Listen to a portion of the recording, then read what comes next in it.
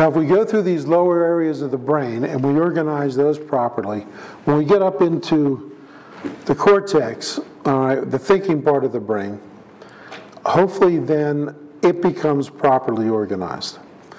And at that level, that's very important, because as you get up into the cortex, we start getting what's called lateralization. Lateralization means one hemisphere of the brain, if you will, takes primary control. And that dominant hemisphere of the brain is in charge of some pretty important things, such as logical thought, analytical thought, specific long-term memory, okay? Kind of biggies, all right? If we lack a dominant hemisphere, you can almost equate it with having, if you will, a preschool brain. All right? Generally, that organization and that laterality kicks in at about 6 years of age. And at 6 years, you can see really the language function taking off, and you really see logical thought and analytical thought. You start seeing control of emotionality with thought. All right, so the kids who do not reach that point where they get that level of organization, to some degree, are what we call neurologically disorganized and lack some of those really important functions. Now, to have a dominant controlling hemisphere, one of the things you see is that you have a dominant controlling hand, eye, ear, and foot that are all on the same side of the body. Okay, meaning if you're right-handed, you should be right-eyed, you should be right-eared, you should be right-footed. Or all left-sided. By the way, there's nothing wrong with being left-sided. Okay? In fact, somebody once said only left-sided people are in their right minds. Okay? By the way, for what it's worth, in my work, I've actually discovered that left-sided people tend in the higher professions are better represented by left than right-sided people. It's an inordinate number of, for example, left-handed doctors. Okay. Lawyers, I don't know.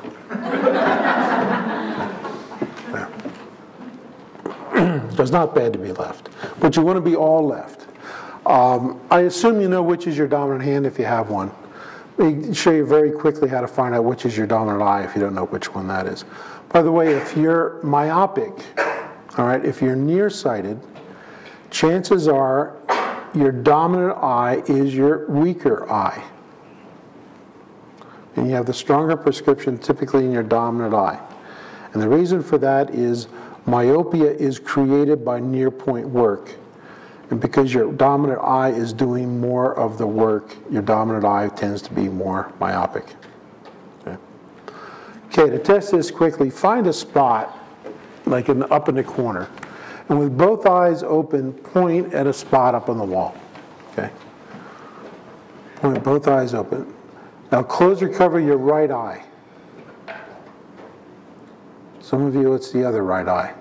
Okay, now, all right, point again, both eyes open, close or cover the right eye. If your finger appeared to move when you close the right eye, your right eye is probably dominant. Okay, point again, both eyes open, close or cover your left eye. If it appeared to move when you close the left eye, your left eye is probably dominant. If it moved both times, you do not have a dominant eye. And if you didn't crawl and creep, you're probably confused.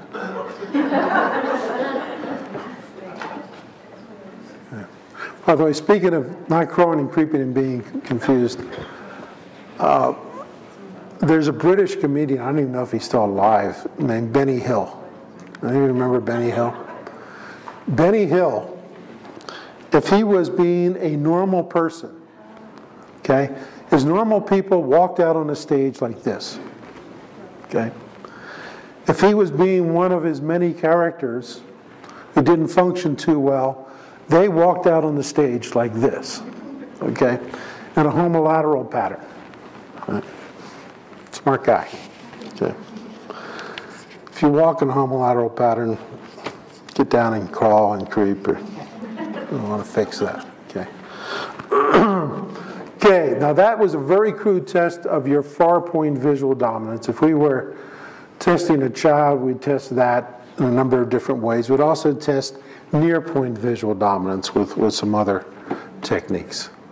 And again, both, if you're right-handed, should be on the right or on the left. If you wink, everybody wink one eye. Okay. You probably winked your subdominant eye. Okay. And if you wink both eyes, either you're mixed-eyed or you wink a lot, one or the other. Okay. All right. Auditory dominance. Generally, you know, if you're straining to really hear something, you tend to turn one ear to the sound, and that's probably your dominant ear. Many, many, many people have loused up their auditory dominance with a little thing called a telephone. All right, because you have a tendency to put the phone to what should be your subdominant ear so you can write or do whatever anymore. It used to be just writing, now it's everything. All right. And again, right-handed should be right-eyed, right-eared, right-footed, left-handed, left-eyed, left-eared, and left-footed to go with it. To whatever degree those things are off, you're going to lack those dominant hemisphere functions. And relative to learning issues and attention issues, that dominance can be very, very significant. Okay? So that's something you might want to look at in your kids.